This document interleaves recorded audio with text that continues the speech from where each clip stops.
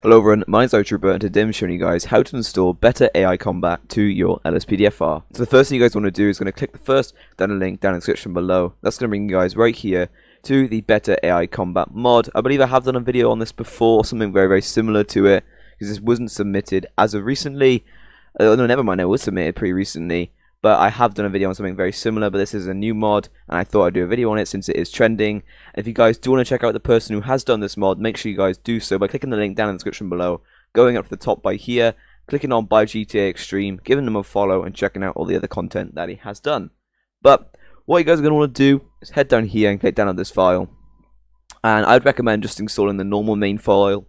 I don't bother with LML, that use mod loader, because since it is really unstable, doesn't work half the time, and some mods will not work if you have a mod that is LML compatible and a mod that you can also install manually. Some mods won't work because it just tries to use the LML version, and it's super annoying, so I don't personally bother with Lenny's mod loader at all.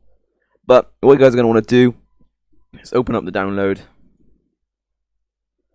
and then double click on Better AI Combat, and then go into manual install, and right here you'll see you have a combat behavior.meta. Now to install this, all you guys are going to want to do is, if you guys bring up the readme right here, you should be able to see here you'll have a manual install, and this is what I'm going to be showing you guys how to do right now. So to do that, what you guys are going to want to do is bring up your OpenIV, open it on up, and this game also originally will have a standard combat behavior.meta file, which is what you'll be replacing. And if something does go wrong, luckily this mod does already include the original file, so if something does go wrong you can just replace it with this one right here, and I'll put everything back to normal with the original combat behavior meta, which is pretty useful.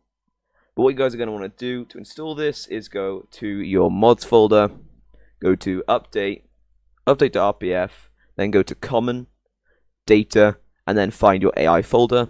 Right here will be your combat behavior.meta.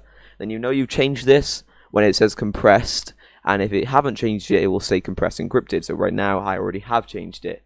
Bring your download up, and then go to manual install, go to edit mode in the top right. If it doesn't let you go in edit mode, go to tools, ASI manager, and make sure that every single one of these are green and are installed.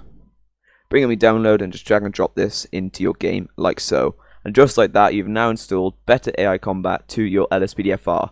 Hope you guys did find this video useful. If you did, be sure to subscribe, comment down below how you found it useful, comment down below how your day's been, everything along those lines.